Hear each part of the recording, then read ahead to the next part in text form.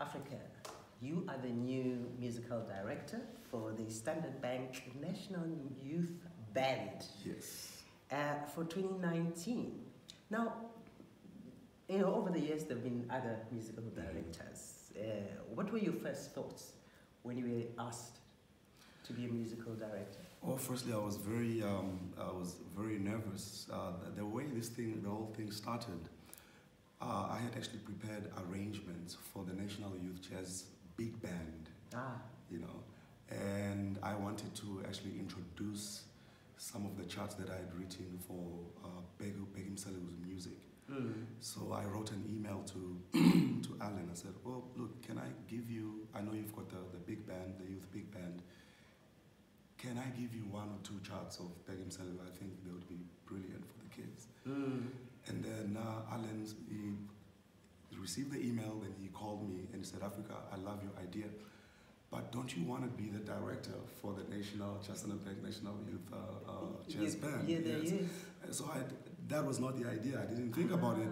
And I said yes, and I said thank you, then I hung up. And then you thought, and what then have I I said, just what? done? Yeah. So that I was in trouble. So I was like, hey, okay, I'm in trouble. Wow, awesome. So I was very nervous, but you know, eventually it sank in, and I'm very excited. So does that mean that some of the charts are including that music, or do you have to then change the idea? I changed the idea completely because the first idea initially was to actually present music for the big band. Okay. Oh, but now this is not a big band, it's a smaller ensemble. Yeah, these are 19 to 25-year-olds. Yes.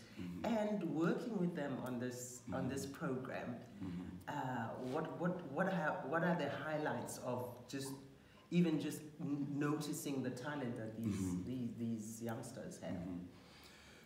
For me, the one of the highlights, especially when we do the performance, the audience will realize that they're very intuitive people when it comes to improvising. So I don't really have to do a lot. Okay. So they are able to listen to each other and they're able to create. Even though I've written the music, they tend to own it. Oh, wonderful. And it sounds as if it's coming from them. Well, of course, they are playing it, but it sounds like they composed it. Which is great. So I'm very, very excited about that. Yeah. You were a Standard Bank Young Jazz Artist of the Year in 2012. 2012, yes. What was your experience when you came then, as the winner of, you know, or as being honored as now as a musical director? I mean, just the difference between 2012 and now. Yeah.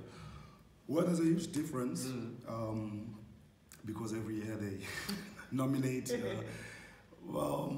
The difference is that once you receive the award, you become part of the family. So there are a lot of things, there are a lot of performances that Standard Bank, they have a lot of corporate events and so on, all of these kind of things. So once you are part of the Standard Bank family, you are naturally part of that.